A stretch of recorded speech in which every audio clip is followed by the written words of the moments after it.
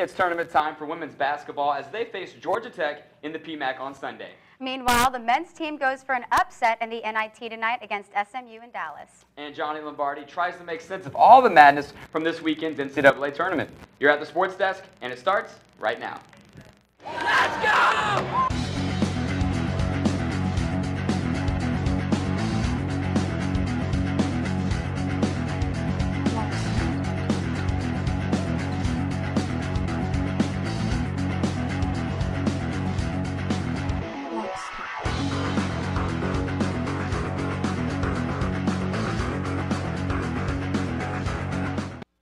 Howdy partners, welcome to this here Desk of Sports. I'm Morgan Beard. And I'm Kelsey Wingert. Morgan, everyone's caught up in the madness from the men's tournament, but the women started play yesterday, and LSU's very own PMAC is the host to the first two rounds. This is true, Kelsey. While the men play at neutral sites, certain women's teams play host to some tournament games. One of those teams is the LSU Lady Tigers as they face 10th-seeded Georgia Tech.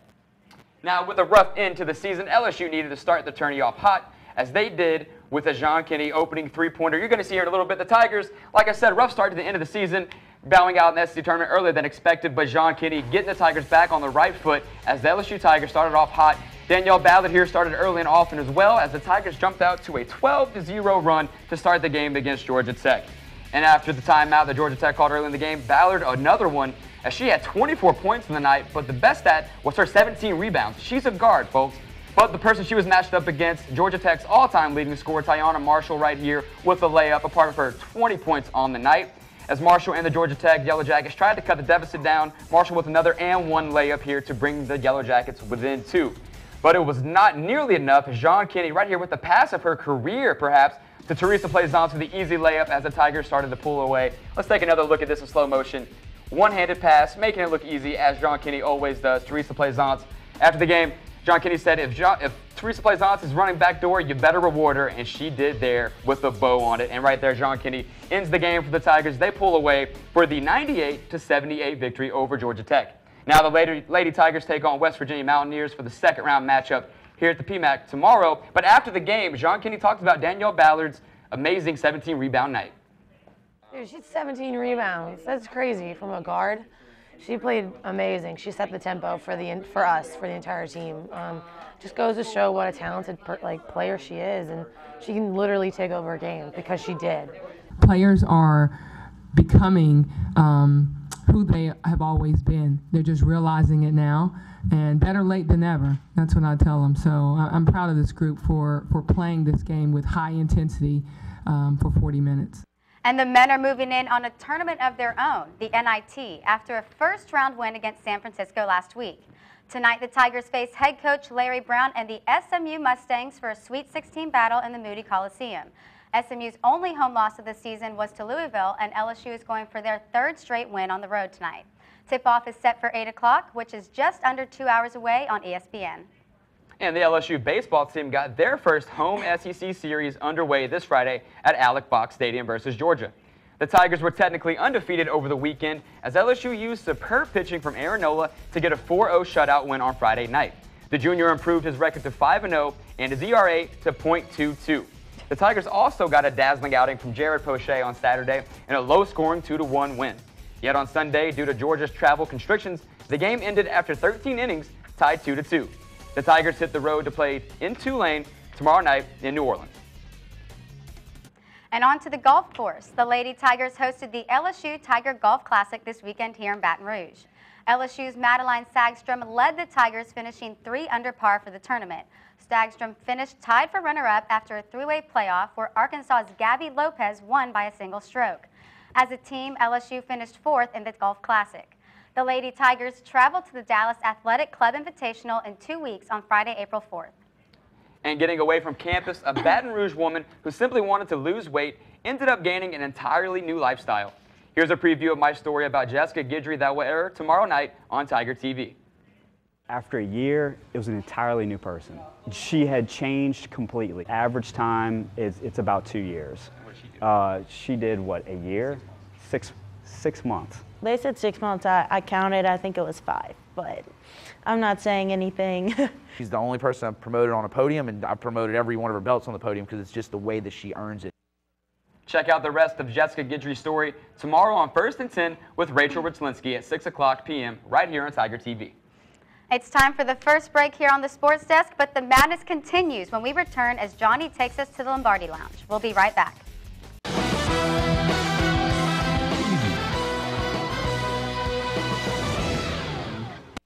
Welcome back to the Sports Desk. It was a wild weekend of college basketball as March Madness got underway. People all across America saw their brackets get busted by Cinderellas such as Dayton, Mercer, Stanford, and Stephen F. Austin. For this week's Lombardi Lounge, Johnny recaps the madness from Sunday. Johnny, take it away.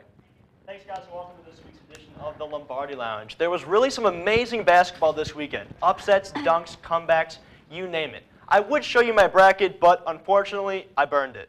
Literally lit it on fire. Let's take a look at some of the highlights from the round of 32 on Sunday.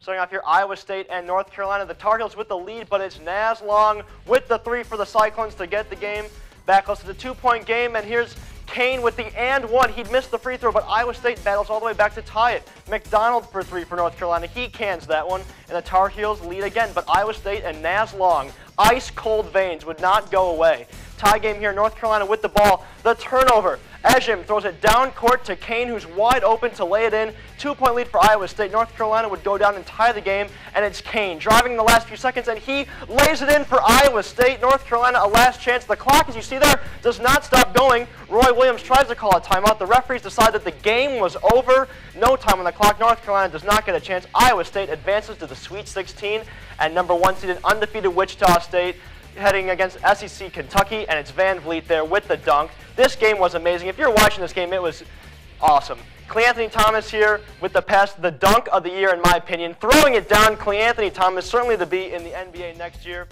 An unbelievable start for Wichita State as them and Kentucky went back and forth all game long as Cleanthony, Ron Baker, and Van Vliet leading the Shockers to the undefeated season, but would it end in the second round? Kentucky down by 3, and he banks it to tie the game. Wildcats not going anywhere. Ron Baker for 3. He nails it.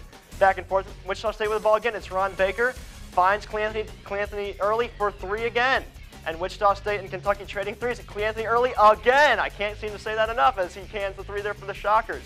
But then Kentucky, the 3 here to take the 2-point lead. Wildcats not going anywhere. But then Wichita State down 4. It's Ron Baker. A contested 3-point shot. That's a prayer right there. And his prayer is answered with the bank. Bank is open for the Shockers. A missed free throw for Kentucky and Van Vliet. A chance to keep the undefeated season for Wichita State. No good. The 8-seeded Kentucky Wildcats pull off the upset. And Wichita State, undefeated number 1 seed, they lose their first game of the season. It's Kentucky going to the Sweet 16 to play their arch rival Louisville.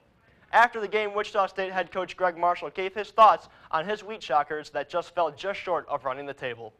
Just excited to be sitting here with these gentlemen, and the joy that they brought us all year long will live with me forever. So congratulations to Kentucky.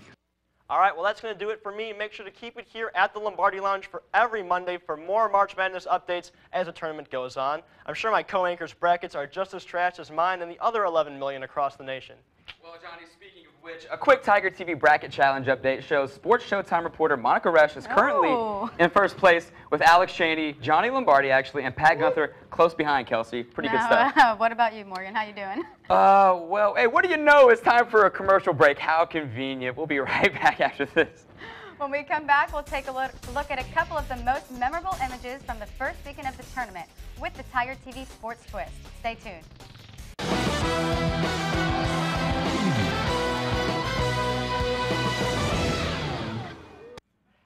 Welcome back to the Sports Desk. Now, to keep up with the March Madness theme, Johnny, you've discovered a trend that's been sweeping the nation since Friday. Absolutely. Yes, Kelsey. Now, we all know about the Twitter phenomena such as Duffnering or Tebowing, but a new post has hit the Twitter world by storm since Dayton upset Ohio State last Thursday. Crafting.